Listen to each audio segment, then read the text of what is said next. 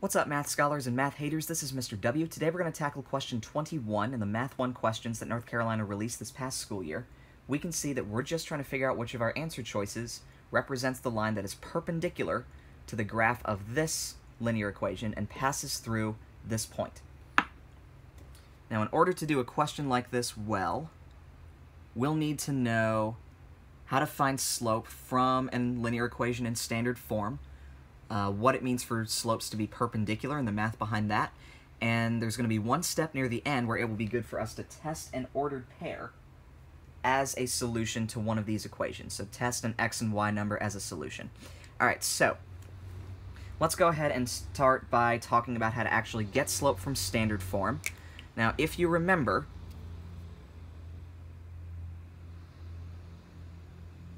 if we can get our linear equation to look like this, whatever number is our x coefficient is going to tell us our slope. So let's go ahead and figure that out with this linear equation, how to get it into this form. If I start with 4x plus 3y equals 9, I want to get y by itself. That's my goal. So I'm going to start by getting rid of everything around it and treating this like a two-step equation. So I see a positive 4x. I get rid of it. These cancel, and I'm left with 3y equals negative 4x plus 9. I divide both sides by 3. 3 divided by 3 cancels, and I'm left with y equals negative 4/3, because I have to divide 3, or negative 4 by 3, x plus 3, because I also have to apply this divided by 3 to my constant here. So I have y equals negative 4/3 x plus 3. So now, what on earth does it mean for two slopes to be parallel? Because I'm sure you remember from geometry that parallel lines mean they make right angles. Of course, that's very poorly drawn, but I think you get my meaning. With perpendicular slopes, essentially,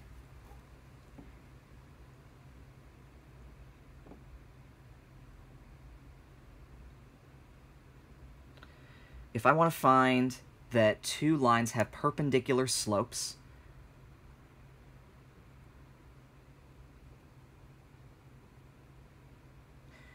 I need to take one fraction, flip it over, and change the sign. So 3/2 I flip over to be 2/3, and I make it negative, so these are perpendicular. If I wanted to go the other way, I would take negative 2/3, flip it to make negative 3/2, and change it from negative to positive, so I get right back here.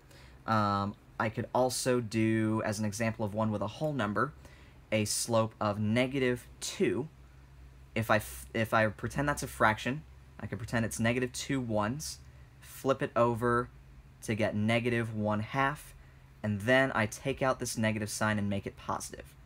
So perpendicular slopes, they have to look like fractions that were flipped over, and then one's negative and one's positive. So let me demonstrate exactly how this looks. Alright, so I have this point right here. If I want to go from here and have a slope of negative 2, that gets me down to right 1, so that puts me right here.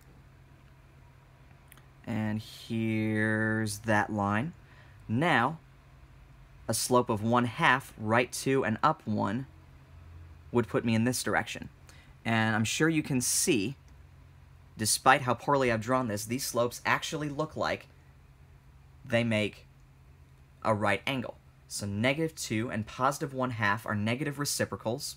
They're fractions that have been flipped over, and the sign on one has been changed to get to negative or positive from the other. And they make perpendicular lines if I graph two lines with that slope actually on there. So at this point, I need to actually test out each of these, and I can actually see that choice A and choice C have the same x and y coefficients, and then choice B and choice D have the same x and y coefficients. So I'm just going to have to test choice A and choice B, see which one gets me the slope that I'm looking for if I'm looking for perpendicular slopes. So let's erase some of this.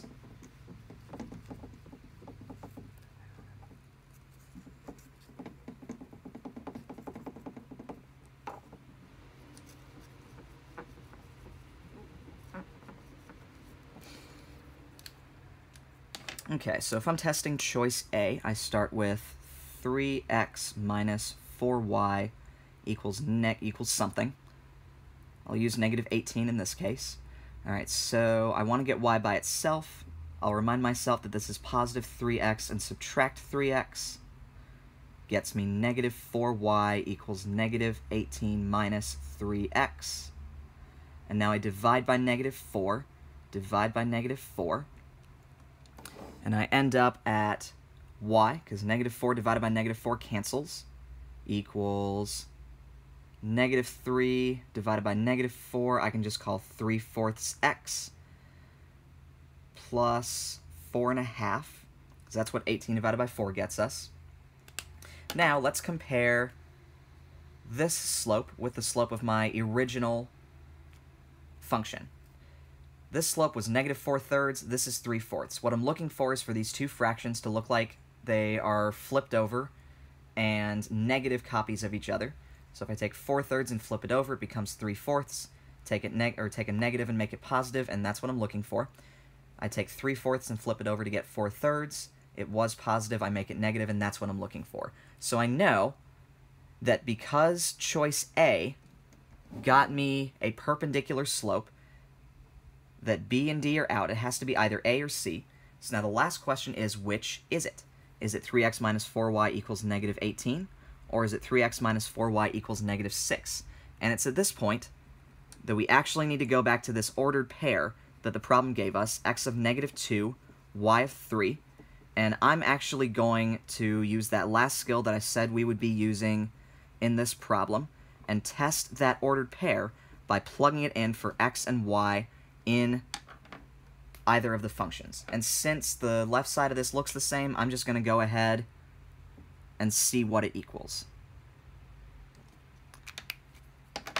So 3 times x, this would be 3 times negative 2, minus 4y, 4 times 3. 3 times negative 2 gives me negative 6. 4 times 3 gives me 12. So negative 6 minus 12, if I use my integer rules, I can think of this like I owe someone $6 and I borrow $12. So the amount of money I owe them is going up to $18, but that's still money I owe them because I was already owing them money and I borrowed more. So this gets me negative 18. So I'm looking for the answer choice that says 3x minus 4y equals negative 18, and that's choice A. That was a lot of work for one question.